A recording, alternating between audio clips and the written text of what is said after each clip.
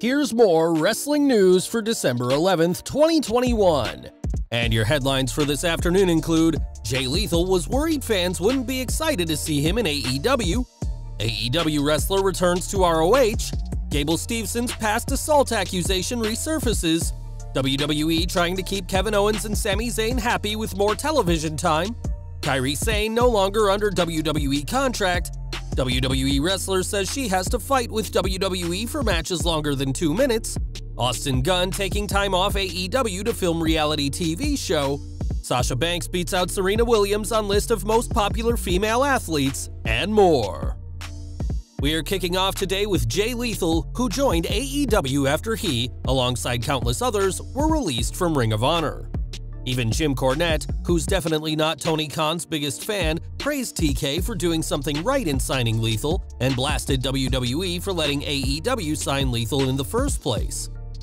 Speaking on Talk is Jericho, the former ROH World Champion talked about his AEW debut and worried that fans wouldn't care when he showed up. "I was kinda worried, and I remember everyone was like, 'You've done this a bunch of times, why are you worried?' I was seriously nervous. I was like, well, it's pay-per-view and this is like my debut. I was like, if I'm lucky, when I go out there, I'll be greeted with a golf clap." When I went out there and people actually went crazy for it, when I got back in the locker room, my eyes were watery because that moment meant a lot to me. Since coming to AEW, Lethal is 1-2, with his most recent appearance seeing him be one of the Dynamite Diamond Battle Royal participants this week. And while he's happy to be in AEW, we're waiting to see what his first big feud will be. Lethal has had a handful of matches in AEW, but will be returning to Ring of Honor for their last show before their hiatus. Mike Johnson, a PW Insider, reports that AEW will send Lethal to tonight's Final Battle pay-per-view as the reigning world champion Bandito has tested positive. Tony Khan has promised to give ROH a helping hand, and there's plenty other AEW stars who once competed for Ring of Honor, but we know for certain that Lethal, a combined 15-year veteran of the company, will be there for ROH's last show before their break, which will hopefully end in early 2022. When WWE signed Olympic gold medalist Gable Steveson, it was seen as a huge score for Vince McMahon, but now more details about the next Raw superstar have come to light. On Twitter, the account Cringe Wrestling Takes posted a screenshot of a fan who was critical of AEW for hiring talent alleged of wrongdoing, as well as a comment about Steveson's past, which fans quickly piled on. The original tweet noted how the wrestling industry is often seemingly protective of sexual predators, as when Scarlett Bordeaux was released by Impact, it was reportedly to avoid a lawsuit. New Japan's current champion Shingo Takagi has been accused of being an apologist for predatory behavior, but Steveson also has a concerning history. Fans were quick to point out that in 2019, Steveson was accused of forcing himself on a woman in a sexual manner alongside his University of Minnesota wrestling teammate Dylan Martinez. We should reference that charges were not filed against Steveson, as Hennepin County Attorney Mike Freeman said that the evidence provided did not meet the standard needed to move forward with the case. Suspended from their team after the accusation was made, both men immediately rejoined once the case was dropped, and Steveson went on to become the second gold medalist to sign with WWE after Kurt Angle. In recent years, wrestlers, predominantly female wrestlers, have felt more confident coming forward with accusations of wrongdoing by others in the industry, but these problematic incidents aren't just reserved to one of two companies, but rather an industry-wide issue that needs to be addressed by all. In recent months, WWE lost a lot of talent either due to contracts expiring or their never-ending budget cuts, and Kevin Owens and Sami Zayn could be the next to go. Both men's contracts with WWE are set to expire in January, and understandably, the last thing the company wants is to see either man jump to AEW.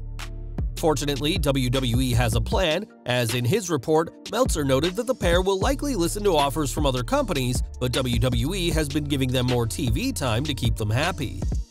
A happy superstar is a re-signing superstar, and it's clear that the pair are getting better treatment than in the past. For Zayn, his conspiracy theorist angle has earned him significant TV time, and he recently had a rather short Universal title match with Roman Reigns, while Kevin Owens is set to compete in the WWE title match at Day 1. If Owens is on his way out, then it's expected that he'll be taking the pin in the match, protecting the other main eventers who are involved, but WWE are hoping that this won't be the case and that Owens and Zayn will re-sign before the end of next month. WWE has lost Johnny Gargano and Kyle O'Reilly this week alone, but they're not the only names gone from the company. After Kairi Sane updated her social media bio to regard herself as a former WWE superstar, fans speculated on what this meant, and the Wrestling Observer newsletter has now confirmed that the former NXT Women's Champion is no longer under contract. Sane was removed from WWE TV in the summer of 2020 so she can move back to Japan and be with her husband, and was given a role as a company ambassador during that time. The Pirate Princess had tried to work Stardom's 10th anniversary show, but was refused by WWE, and in his report, Meltzer noted that her contract expired, meaning she wasn't released, despite WWE hoping she'd renew her deal and return to the ring. In the year since her return to Japan, Sane has kept busy, as she earned a degree in June this year and announced her own 24-hour gym in late November. And now the former WWE Women's Tag Team Champion can wrestle in the country without WWE's interference. Now, long before WWE's Women's Revolution in 2015, Naomi was on WWE's main roster, competing in brief matches that fans consider to be bathroom breaks. A former SmackDown Women's Champion, Naomi has seen the women's roster change dramatically over the years, but she's still struggling for time on TV. Ever since her return to the Blue brand, she's been engaged in an entertaining program with Sonya Deville, though one that's faced criticism for having no proper endgame. Speaking with Jalen Rose Renaissance Man on his podcast, Naomi spoke about her struggle to get in-ring time even 6 years into the Women's Revolution. I think in general, still trying to fight for the TV time, getting matches that are longer than 2 minutes. Although you're thankful because there's still so many women that aren't even getting the TV time, it's like, okay, I got 2 minutes, at least I got that. I've got 2 minutes to show and prove and get people behind me. But you want more, you need more, you know what I mean? To develop those stories and those characters, that opportunity has to be there. I realize whenever women in our industry are given that opportunity, they knock it out of the park every time. But it can't just be sporadically, it needs to be consistent.